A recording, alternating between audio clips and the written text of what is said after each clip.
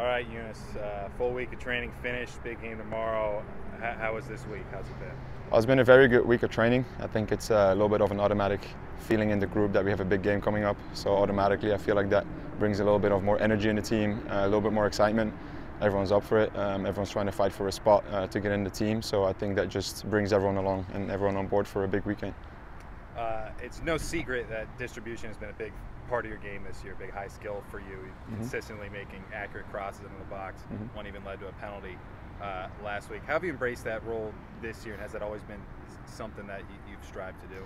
Well, it's me and the gaffer have worked on it, since I got here in the beginning. We felt like it could be a big part of my game, and it's something that we've been working on week in, week out to get my crossing on point, and finally it's coming to fruits. It's not always going to happen right away, but now you can feel like the consistency is getting there.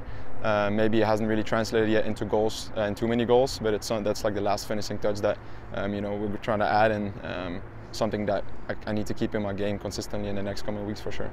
And you guys are on a pretty strong run of form lately. I mean, 3-0 victory at Atlanta. What's been working well lately? What have you guys been doing? I think we've just been clicking a little bit more. At the end of the day, it's a lot of turnover, and we had a lot of new guys coming in, and it took a little while for everyone to click and get together. But I feel like that's kind of what's working now. We're just together. Everyone is understanding each other a little bit more. We're working for each other. No one is playing on their own agenda. We're playing as a team now. So I think that's just helping massively with the talent that we had on our team.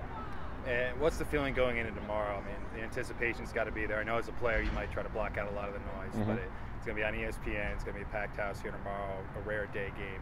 How's it compare to other games we've had here? Well, the fans are always here, so that's something that that's not changing. And personally, as a player, I just try to approach every game as the same. I feel like the consistency in your games come from your consistency in preparation.